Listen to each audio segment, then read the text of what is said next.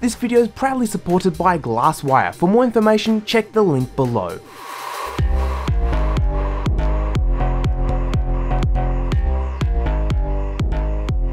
What's up guys, CPModder here, back with another video. And when it comes to old video cards, one of the leading causes for people to actually upgrade to brand new video cards, other than really not getting the performance that they want, is failed coolers. Now back when I worked at a PC repair store, I repaired more video cards with broken fan assemblies than any other problems with video cards. I replaced hundreds if not thousands of video cards that had seized fans, cooler assemblies that were falling apart, or whatever cause of the video card, rather than video cards just not performing to what the users wanted. So when it comes to performance, cooling is definitely an issue here. And with many people out there running quite old cards, as much as lots of people like to think that everybody's got a 10 series or everybody's got a 900 series, the fact of the matter is there's still quite a lot of old video cards kicking around today, meaning a lot of people are getting closer and closer to the day when the cooler finally gives out. And what happens when the cooler gives out? Can we just really strap PC case fans to a video card and get same or better performance? Well, today we're going to find that exactly out. Now today we're taking a look at an old GTX 660. Now if you know my personal rig, I run two of them. No, none of them are broken, but this has actually come off a computer that came to me recently with overheating issues. The system was overheating because the actual fans on the video card had completely seized up. Now back in 2013 this WindForce card was released, and that's about 5 years ago, and unfortunately the owner of this card never did a single ounce of servicing. I believe they just got the computer, put it under their desk with a nice big mesh intake, and vacuumed the intake once every year or so. So this video card literally got no service, which made the fans, well, basically, die and seize up and have a lot of issues. Sure, if you manually move them with your finger, the fans kind of moved around with a lot of force required, but all in all, the card finally gave up. Now the actual core itself, the outputs, the whole internals of the card work perfectly fine. It's just the cooler assembly that is no longer working, and that is where we're going to be doing some DIY stuff today. And this is actually a pretty common cause. A lot of ticking noises, some squealing, and then a lack of performance, and all of a sudden your video card is dead. Now for this video I wanted to test more than just strapping some fans like this to our video card. What if we went ahead and grabbed a server fan and ran this guy at full tilt? Could we get same or better performance? I also tested a single fan, dual fan configuration. I did a number of tests to see what we could actually get, and if you ran into this situation, what you should do at home. Now also one more thing I do want to point out before we start getting into the test and the methodology is this guy was and still is an open shroud type cooler.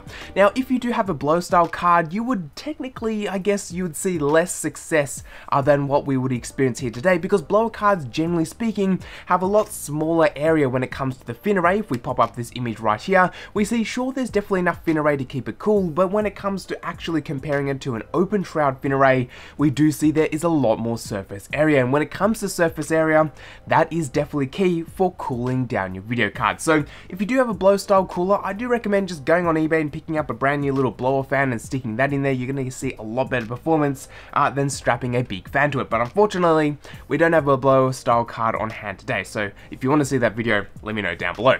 Anyway, with that being said, I went ahead and raided my fan bucket, which has all different things from massive 200mm ones to server blower fans, to get a bunch of fans available to see what you could also do at home. Now I attached the fans to the video card with a bunch of tape and also zip ties. If you take a look at some B-roll shots, yeah, there's a lot of zip ties being used here, just the old school kind of link them all together, and it worked pretty much fine there. And I also for the fans used a low power adapter little thing. This came with a Noctua fan. It's got two little resistors in it, so it takes one single 4-pin cable and splits it out, and also lowers the fan RPM, so we can have quiet operation with our fan setup. So we'll stand this guy back up and let's get into some testing. So first and foremost, we do need to get some control numbers. So we grabbed my GTX 660 in my personal rig over there and ran some standard benchmarks. I ran a few games and also some core burning to warm up the video card to see what our min and max temperatures are. And taking a look at our control numbers right here, pretty much what we would expect from a GTX 660. Then first up, we went ahead and used the 2 fan design. Now this is something I've seen a lot on websites, forums and all that kind of stuff, where people just strap 2 big big 120mm fans on there, so I grabbed two 120mm fans. Both of these are static pressure, although one of them looks more like an airflow fan, but both of them are designed to be static pressure, which is exactly what you want, as you want all pressure going into the fins rather than just an airflow style case fan. So with that being said, we then went ahead and run it. Now at this point I was not exactly convinced. Mainly taking a look at these shots, we see above and below the actual fin array there's quite a bit of spacing, and I was worried the air was just going to pressurize there and sort of fall out the edges, and especially on this second fan here where there's a lot of overhang, I was worried that a lot of the air would just fly out the back and make no difference at all. But let's take a look at the performance, and whoa!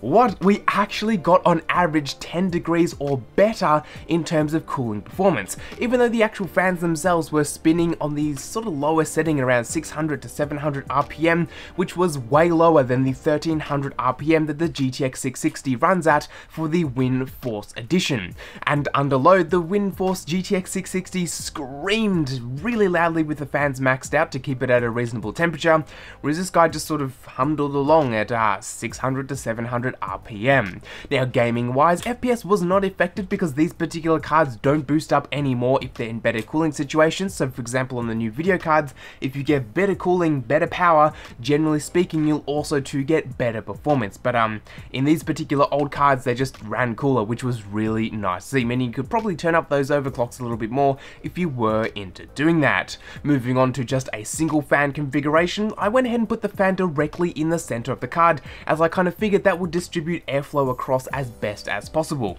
I reran the test, and whilst the temperatures were okay in some games, I did find them to be a little bit warmer than the stock fan configuration, so a single fan definitely keeps it cool, but it isn't exactly as good as running two fans like what we got here. However, again, with that being said, taking a look at the gaming FPS and all the other numbers that we did run here today, there wasn't exactly any sort of performance differences, because again, performance difference on this particular generation was never affected by how cool or how hot it ran. Sure, if it ran too hot it would thermal throttle, but just because it's running cooler doesn't mean more performance. Then we went ahead and swapped out our open style kind of cooling to some blower style cards. Now this guy is actually off of a server cooler. The idea of this, it would sit on top of the cooler like so, it would blow air out the back of the server and it would suck all the air in from underneath. Now these guys run at a minimum of 2000 RPM, and I believe this guy can go up to, I think it's 5,000 or 6,000 RPM. It doesn't, I thought it said on the back, but it doesn't say on the back, but it gets really, really loud and moves a whole ton of air. Now I went ahead and taped it to the back of the card and actually taped off the fin array so it would force the air through the actual card itself. In my mind, it kind of made it like a blower style card where you kind of got that shroud on the side to force the air from the back to the front of the card.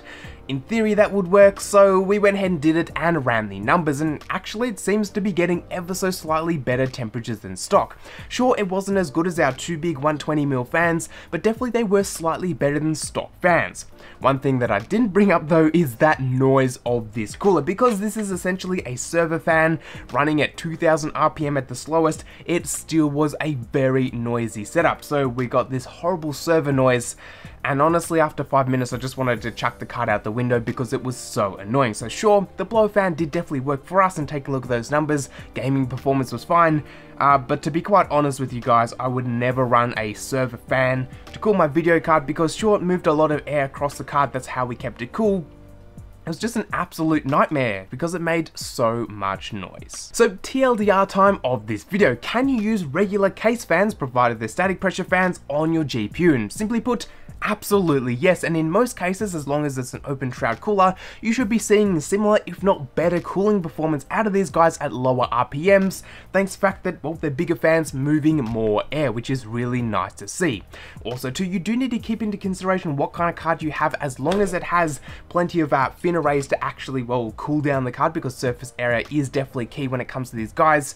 You should have a decent experience. However, people with blower style fans may not see the same amount of performance increase, mainly because blower fans, generally speaking, have a cooler design for air moving across the card rather than being forced down. But that doesn't mean you can't go ahead and grab, I guess, a blower style fan and strap it to your card. On average though, with this kind of a setup, I was able to see around 10 degrees Celsius or better temperatures with RPMs around 700 1300 RPM, which was really nice to see, and also too really nice on the ears compared to the 1300 RPM that the stock cooler on this guy does have. Now yes, on newer video cards they do have things like zero fan mode, and this won't be able to support a zero fan mode, but they were basically silent at that, and I would be happy to run them all day if I did need to. GPU boost also too wasn't affected on my particular unit because it is an older video card. However, if you do have something out of the newer generation of video cards, cooling it down by 10 degrees can actually see things like core clocks and also to boost speeds increase, thanks to the fact that new video cards take advantage of these cooler situations. So definitely if you have a newer video card,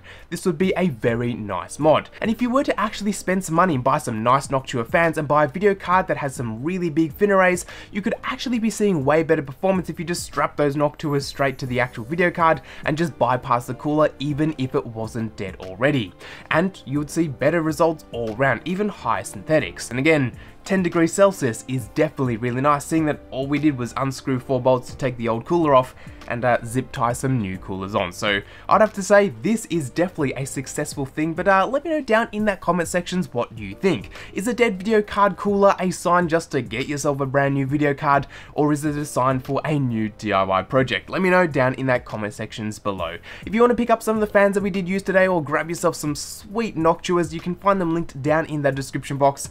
And I guess if you want to pick up a 660, I'll try and leave some links down there, but they are quite old at this point. Either way, thanks all for watching, and I'll catch you all in the next one.